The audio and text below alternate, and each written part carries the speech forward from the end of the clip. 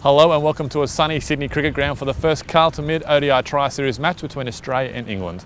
The hosts are fresh off a 2-0 Test Series win against India, while England beat the Prime Minister's 11 by 60 runs in Canberra on Wednesday.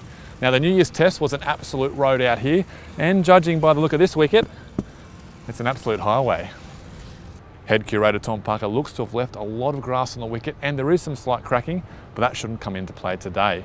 Now Australia and England have played 62 times in ODI cricket in Australia, with the home side winning on 40 occasions. But here at the SCG, it's actually a lot tighter. In fact, it's 10-all, so today could actually be the decider. Australia's already played here this summer at the SCG, recording a 2-wicket win over South Africa, thanks to 3 wickets to Pat Cummins, half centuries to Aaron Finch, Shane Watson and Steve Smith. Now, through the power of science, technology and this handy little app that I've been developing, let's have a look at today's playing surface. Okay, so here is today's wicket right here. Hang on, no, that's too big. 1 second. Here it is. Here is today's wicket. Now the SCG is 161 metres long and has a width of 146.2 metres, covering an impressive 1.86 hectares.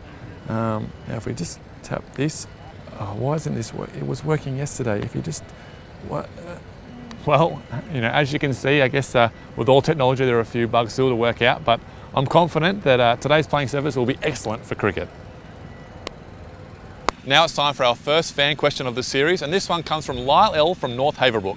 Lyle asks, how do you calculate your batting and bowling averages, and does Sydney need an electric mass transit system?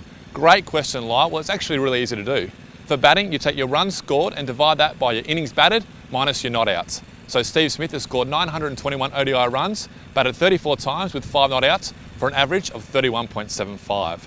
And for bowling, it's even easier. You just take your runs conceded and divide that by wickets taken. So Mitchell Starc has conceded 1,102 one-day runs and taken 49 wickets for an average of 22.48. As for your second question, Lyle, well, Sydney did have a monorail, but unfortunately it was shut down and turned into scrap metal in August 2013. Don't forget to download the Cricket Australia Live app on your mobile and tablet device. And for Apple TV owners, great news, cricket.com.au is on there, where all the highlights are just at your fingertips. Not now.